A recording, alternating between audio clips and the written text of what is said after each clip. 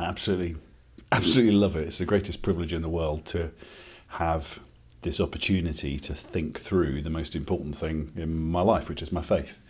The thing I'm most passionate about, especially when I get to teach theology, I talk to students, especially church leaders, about the need to be reflective practitioners. In other words, that thinking and practice go together. And too often they're separated, and people think theology is something you just think about, and people do practical stuff. So for me, theology is thinking on what I'm doing and doing stuff about what I'm thinking, and the benefit of sharing that with other people. I absolutely love it.